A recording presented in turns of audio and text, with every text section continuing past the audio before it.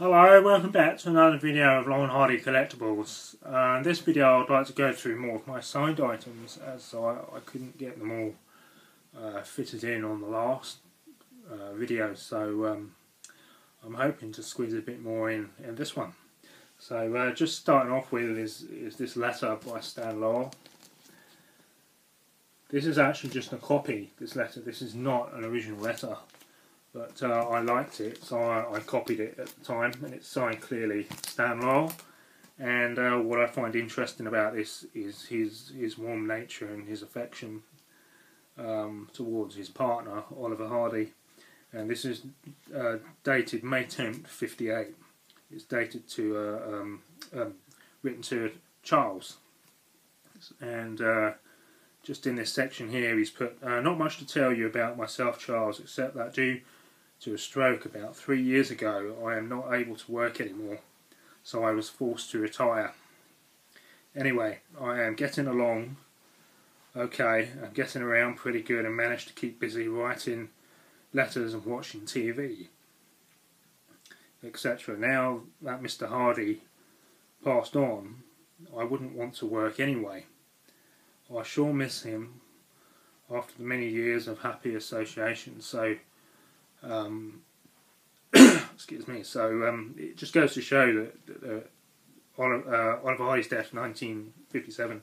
This is 1958, the year on, and we can see that he's still deeply missing him. And it just goes to show what a warm heart that he had, and that there was no friction between the pair of them. And you know, you might get it with other comedy couples or even groups in like music industries where they fall apart for so many years, but whereas in Stan and Ollie's case they kept together right to the end, through thick and thin, and they just stuck together no matter what, and there was nothing that they were sort of jealous or anything between each other. It was all very, you know, you do your bit, I do mine, and it just gelled together, and I just think that's just really nice. So it's very rare to have that, I think, especially with a lot of professional artists, even today. And then moving on from that, I have, we'll start here. So this one here, this is the first original photo I have. This is Tony Baker, the driver. He was at the Romney-Dymchurch Railway that Stan and Ollie opened in 1947 after the war, and he signed that clearly Tony Baker, driver. So he was the driver, this chap here, and obviously you can see they swapped hats. So it's nice to have the driver that met them that day.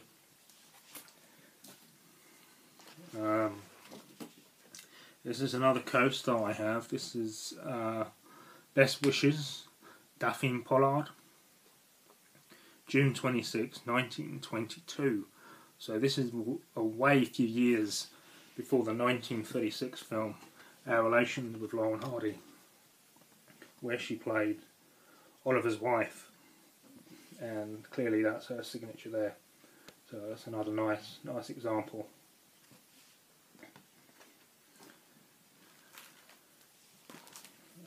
This, I have two signed photographs of Joy Lane. She, this little girl here, she was a contract player at the Howard Studios, and a member of our gang, I think, and she appeared in Babes in Toyland, which is the 1934 Laurel and Hardy feature, also on that side, and she signed her name here. And I think she is just where my finger is there, that's her there. Stan and Ollie are around here. So that's with all the cast on the set of Babes in Toyland. And then this one here I've got of Rosina Lawrence. Nice example of original signature, with her most famous role, which would have been Way Out West, and also she was in Pick a Star, which I believe was the same year. Which I'm thinking is 1937. Both films were 1937, and then this one is Trudy Marshall, which is from the 1943 Dancing Masters. And again, nice, genuine autograph signature signed on just in the corner there of Trudy Marshall.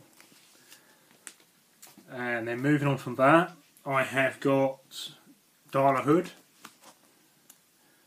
and she's just put on there "Best of Luck, Darla Hood," and she was the girl that played with them in The Bohemian Girl, which I think is 1936. Really good film. So yes, that's nice to have Darla Hood, another child star, a bit like Jacqueline Lynn as well. So as I've showed that in a previous video. And then moving on from that to a slightly different subject. This one here is Paulette Goddard, and she just signed across her image here.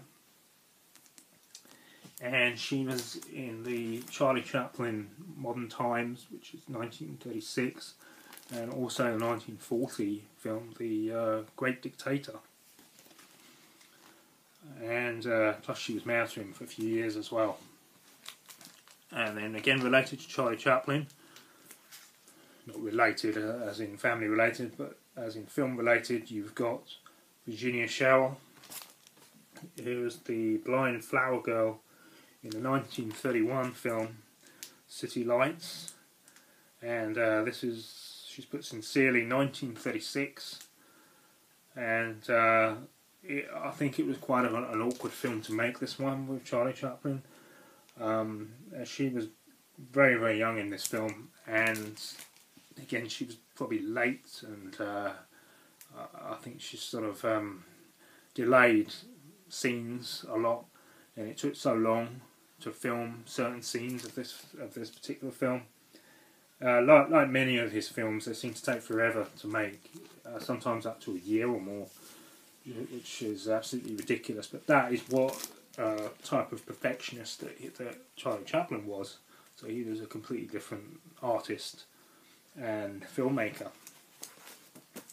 And then this one is Robert Downey Jr., who is a great actor to this day. And for me, Chaplin, the film, the autobiography film, which is a Richard Attenborough film, 1992. I still think it's one of his best roles to this day. But yeah, it's nice to have Robert Downey Jr. And on this side you've got Jack Barty, who played Jitters in Oliver the Eighth. Great actor, and really good role. He played the butler, the crazy butler, and really funny Laurel and Hardy short. So again, another example of his signature on original photograph. And then moving on from that, I have got this one here. This is Billy Gilbert. Billy Gilbert again is sort of in line with James Finlayson or Mae Bush. He's a very popular co-star. I think he's in that sort of line to get hold of. And really nice example, clear example there. Billy Gilbert's signature. He signed that to a Pete. I hope you remember us. Billy Gilbert. So again, another nice example, and as well as he is famous from the 1932 that everyone knows about, the music box, the Academy Award short subject. And then here you've got, again from Babes in Toyland, that's another one from of Henry Brandon. Really nice clear example of his signature. Who played the villain? Who played Silas Barnaby in Babes in Toyland, or March of the Wooden Soldiers, whichever you prefer. I keep getting mixed up because they have different titles, but which one you're comfortable with. And then this one here. This one is quite sad. This one here is signed by Lois, Stan's only daughter, this is best wishes, Lois Laurel Horse, which is her married name, and as she passed just this year, going back in July I think, and that was really sad news at the time. So that's her only, Stan's only daughter. So let's just hope that they're finally together now, and very happy as one big family somewhere. And then just over here, this is another one, original postcard, which Stan Laurel has typed and signed from his Santa Monica apartment. And he's just signed that Stan. You'll notice with the Laurel and Hardy signatures that sometimes if it's just Stan Laurel, he'll either sign it Stan or Stan Laurel. So this is just one as an example of signed as Stan. And on here, this is to a Ernie. This is January 12th, 62. He's put, "I'm sure you will be sorry to hear the sad news of Frank Force. He died yesterday afternoon. Wish you a wonderful Christmas, and we both here wish you a wonderful New Year, good health, and happy successful 1962. I love and best as ever, Stan." Really, really nice. And you'll notice here on afternoon, I don't know if you can see that on there, he's put the N on top of the O. So it's quite amusing that he couldn't quite fit it in as he was writing. So instead of dropping the whole word down underneath, he's just put the word in as it is and just popped the N on top of the O, which is quite funny actually to see that. And again, it just shows his personality and who, who he was and what kind of person he was. You can tell a lot just through reading letters and get to know the type of person, of what they were really like. This is another original letter with original envelope. This one's clearly signed Stan Laurel. He's underlined that with a full stop. So again, that adds to the authenticity. You get to know his signature, underline underneath, full stop. This is signed June 23rd, 1958. This is signed to a Glenn.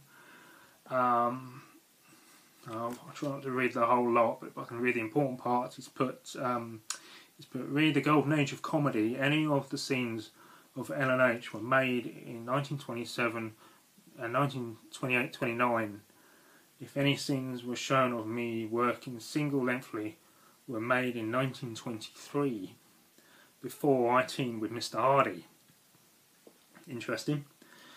I didn't say in my last letter that I started show business with Charlie Chaplin. You are mistaken on that. I said I came to this country in the same show in 1910, in which he was a member. No, Mr. Hardy never got hurt taking falls, at least never seriously. So that's nice to know, because I always used to think, growing up watching him, that Ollie was, oh my god, maybe he really got hurt doing these films, as he seemed to get most of the knocks, but obviously not, which is a good thing. And then I'll just miss a small section there, and then just at the end here he's put Mr. Hardy was over 6 foot tall and I'm 5'9", so that's interesting to know. So a nice genuine letter there, fully signed by Stan Laurel. But it's nice to know that, with their height, because they actually look sometimes similar in height when you see them on film. But obviously there was a height difference. It just goes to show you what film trickery can do. So that's it for this video, and there is another one I've got some checks I want to show, so I hope to do those on the next one. So that's it for this one. So I hope you've all enjoyed this video, and see you next time. Bye.